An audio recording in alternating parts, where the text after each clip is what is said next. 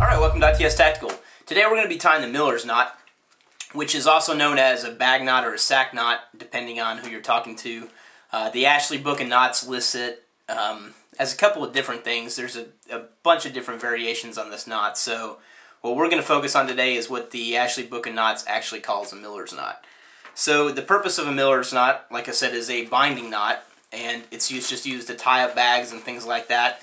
Was used back in the day, which was a Wednesday by the way, by millers, hence the name miller's knot, to tie up sacks of flour. So the first step in the miller's knot, I'm going to tie this in reverse here so you guys can see it at home. But basically you're going to come around the bag or whatever you're tying onto, and you're going to go, let's see, right over left, which looks like this. So that's the first step. Now the second step is making a second turn around that knot, like so.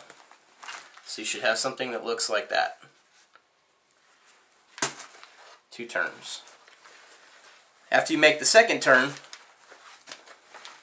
let me zoom in a little bit.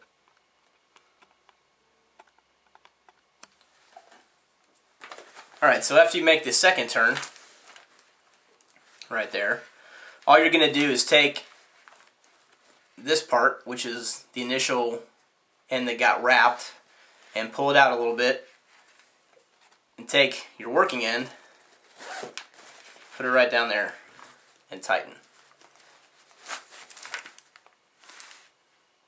So let's try that again.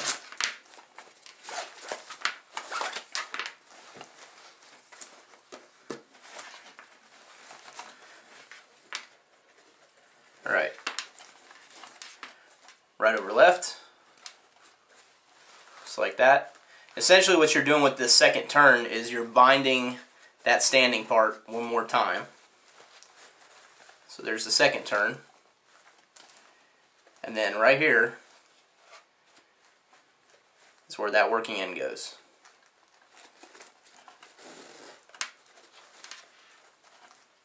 And just tighten. And there you have miller's knot.